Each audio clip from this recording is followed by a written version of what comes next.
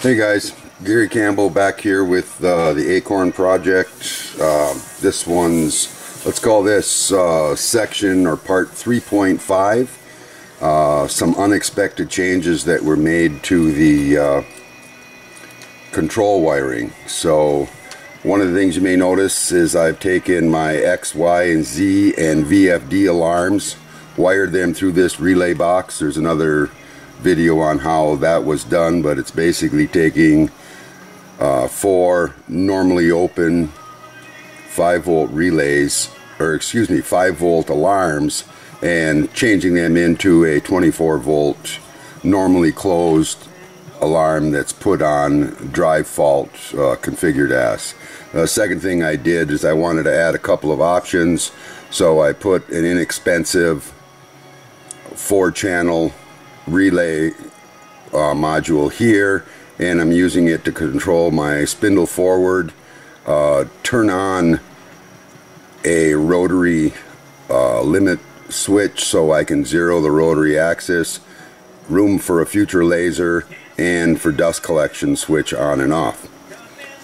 The most important, probably the reason for all of this was I've ended up removing the step and direction signals off of the Acorn board terminals, and I've used a solder cup DB25 connector to get these wires to the DB25. They're run through here and go to each of the drives. So in my case, I was having a drive that would not always operate, drives that would not always operate forward and reversed.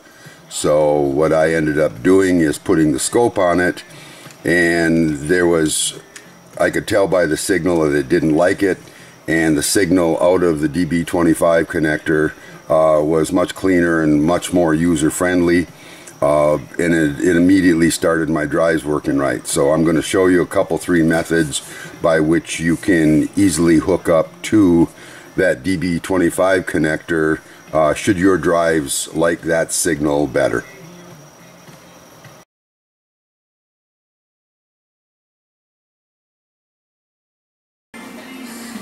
Okay, I'm back over at my wiring bench. I've got an Acorn board here, and one of the easiest, not the cheapest, ways to get pins to hook up step and direction drives is to add a breakout board.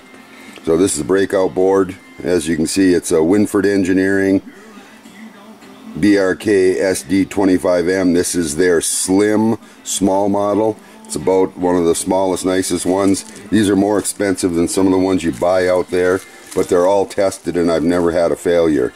So the easy way to do that is just to simply, this is of course a male, plug it in, and then take the pins that you want out of there to your step and to your drives. So that's the easiest probably, and the most expensive.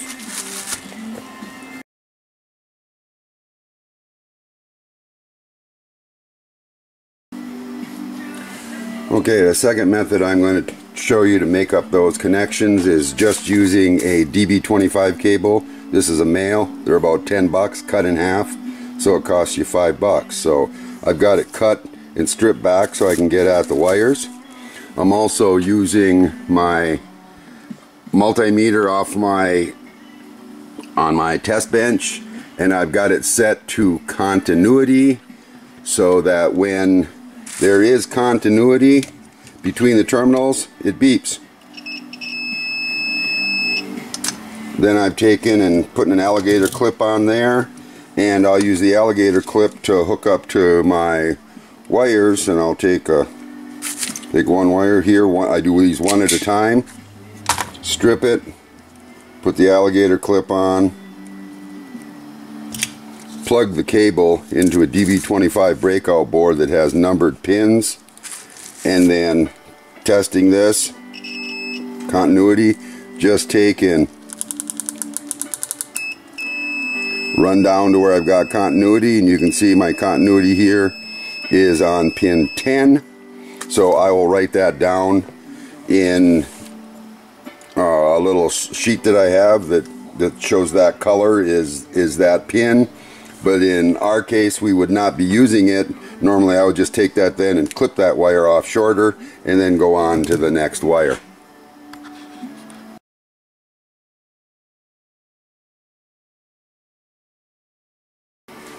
Okay, I'm over on my other bench now. I wanted to show you the least expensive but probably hardest way to do it. I happen to do mine this way with using a DB25 male solder cup connector, and these aren't too bad to do as long as you have I've got a solder rework station, and it has a nice very fine point, so it makes doing this relatively easy. I put them in a vise and use my magnifying glass because I'm an old guy, but nonetheless, these solder cup connections are made to solder up. You just take a wire, strip them, and the wire just places into here, and then you solder them up. That one's a little long, of course, but nonetheless you solder up. And in my case, I soldered, if you look at the pinouts, and I'm going to show that here, I soldered my 4 grounds down here. Then I started at pin 2, 3, 4, 5, 6, 7, 8, and 9, and got the direction and pulse or step for my 4 axes, and that's what's shown in my other video. So there's 3 methods to do it. These cost about $2. I happen to have them in stock, so I use that method, but all of the other methods are viable. Just make sure you get them all the way that you need them.